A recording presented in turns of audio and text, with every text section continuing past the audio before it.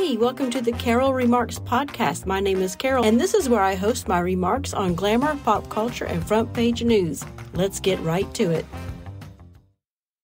Hello and good morning. We made it. Oh, happy day. Welcome, my little love bunnies, to Wednesday. Halfway through the week. Really? I mean, technically halfway through the week, but we had Monday off, right? Some of us, I would like to say some of us had Mondays off. I know when I worked retail, I used to hate people saying, have a great weekend on Friday. Or, when you retail people and service workers and restaurant people, they always have to work holidays and weekends. So anyway, I didn't mean to go down that little rabbit hole. I want to do the question of the day first thing. And I also want to address a question set to me by Hee Haw Viking, whom I've met in person, and his lovely wife. When we did meet, they came bearing gifts. And so I have this gift on my desk at work. So when I use it every morning, I think about Hee Haw Viking. So thank you. But anyway, he had a question for me when I did my Sunday live stream. He wanted to know what was my favorite Bible story. I think I've had this question. I think maybe I put this question out to you guys before.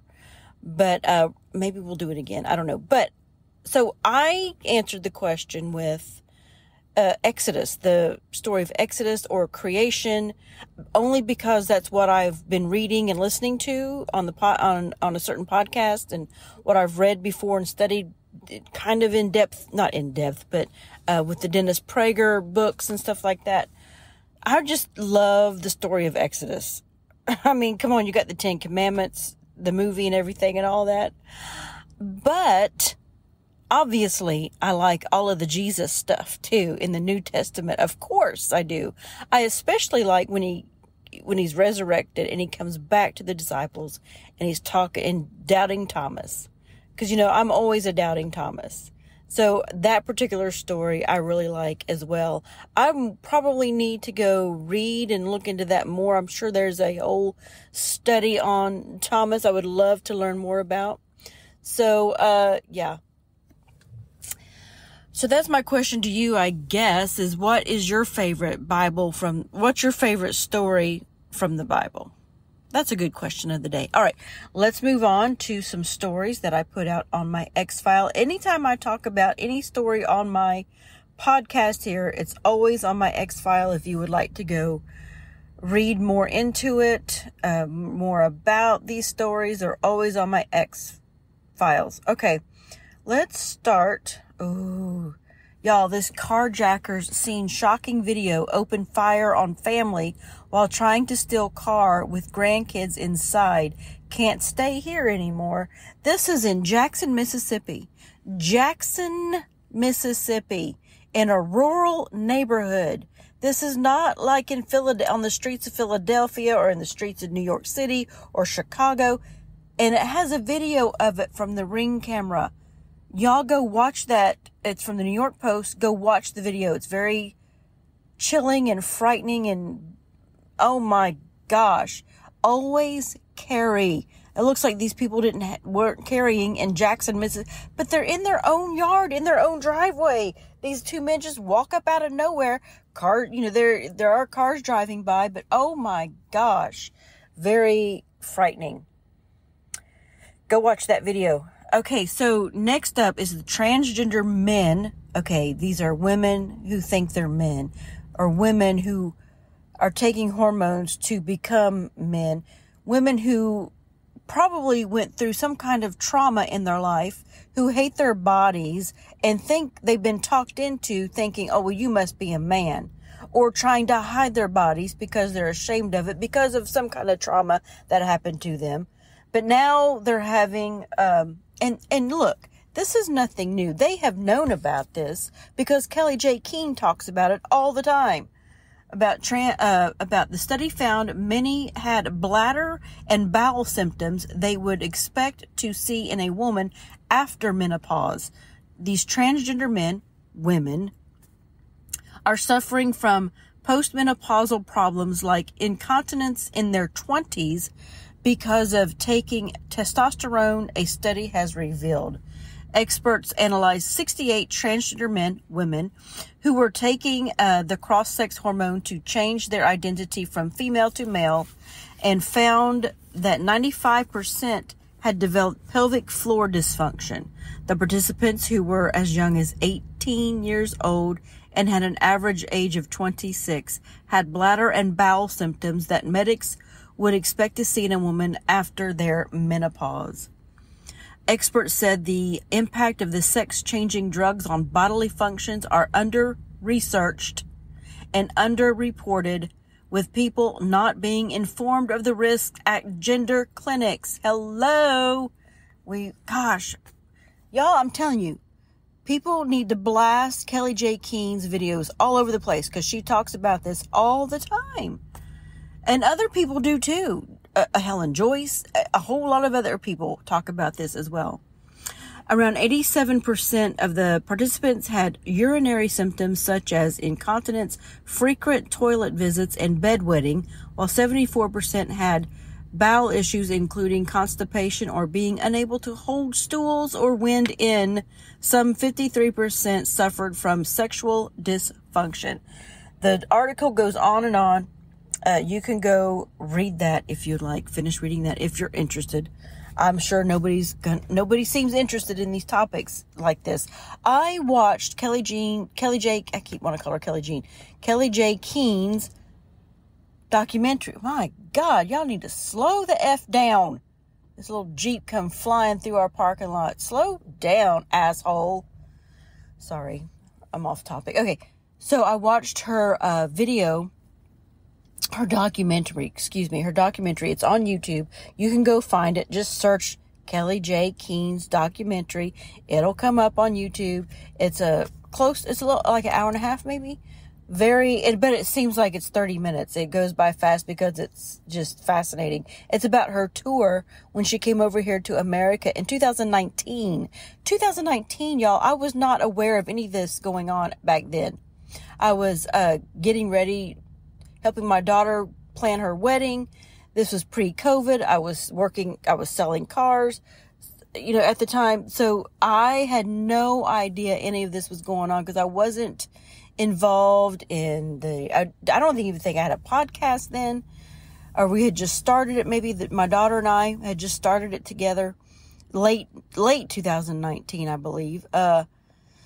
So anyway, go watch that documentary. I know I got way off topic. Sorry. I'm going back to my stories here. All right. The next up is Joe Biden nominates Sarah Netburn, judge who put transgender rapists in women's prisons. So, yeah, this is from the Washington Times.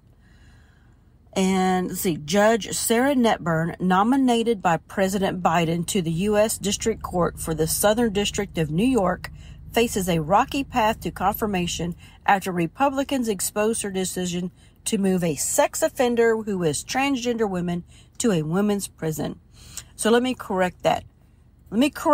For you again. After Republicans exposed her decision to move a male sex offender who is a man to a women's prison. So there you go. Judge Netburn, who has served as a magistrate judge for 12 years, disregarded the recommendation of the Bureau of Prisons and ordered prison officials to move July Justine Shelby, who was imprisoned under the name William McLean, to a women's prison. Y'all, this is happening. Don't think that it's not. This is another thing that Kelly J. Keen talks about. And she gets with people here in America that have experienced it themselves. This is happening. Don't think that it's not. They are putting men who think they're women, who are claiming to be women, in women's prisons. And women are getting raped. This is happening. Don't think that it's not. All right, moving on. Another transgender shocking thing. I talked about this a couple of weeks ago when I first heard about it. For some reason, it's making the news rounds again. NBC News. Ex-KKK child comes out as transgender in new memoir, The Klansman's Son. Y'all, I'm not going to read anything about this because I'm running short on time. I talked about this before on my podcast. I think I even did I blog about it? I can't remember if I blogged about it or not on my blog. But I know I've talked about it on my podcast. So y'all go read about that if you care to. This next one, oh my gosh. And then this will be the end of the story. This will be the end of the podcast. This will be my last story I talk about. A woman who paid for her sick dog to be put down is shocked to find now healthy pup up for adoption, and she's not getting him back. This is a weird story. I don't know how I feel about it. I have mixed emotions. So, written by Adriana Diaz on the New York Post. A woman was shocked to discover that the sick dog she took to be euthanized was back at the shelter and up for adoption a year later. Oh my gosh. Christy Pereira, 32 years old, was heartbroken when she was told that the most humane thing she could do for her beloved pet Bo was to put him down. The digital marketer said she paid $450 to adopt her pup from the Lost Dog and Cat Rescue Foundation in 2022 while working from home in Maryland. Bo was almost constantly by her side, wagging his tail, but she soon realized that something was wrong. The puppy was unable to control his bowels and lift his hind legs. Blood tests showed that Bo had a liver problem, but medications failed to lead to any improvements.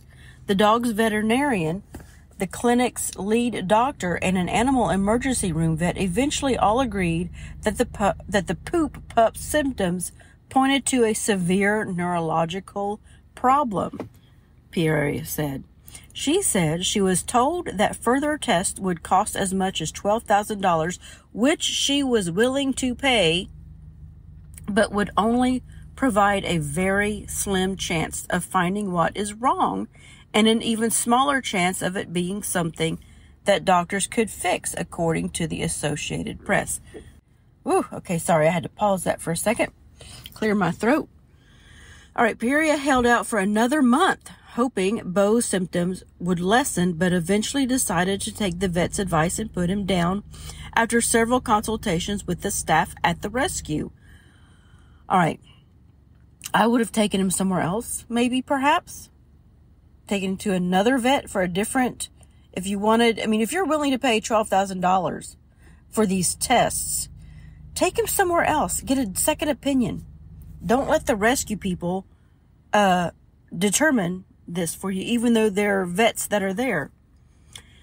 So anyway, the story goes on. She thought she put him down. They said they wouldn't allow her back there with them, and that's bullshit, because I had to put a dog down and they let us back there with them while it happened. And twice, two different dogs. So no, they'll let you come back there with them. So she, I guess, moved and then came back while she was visiting, and a year later looking for a dog to adopt again. And she went on their website and found their dog on there.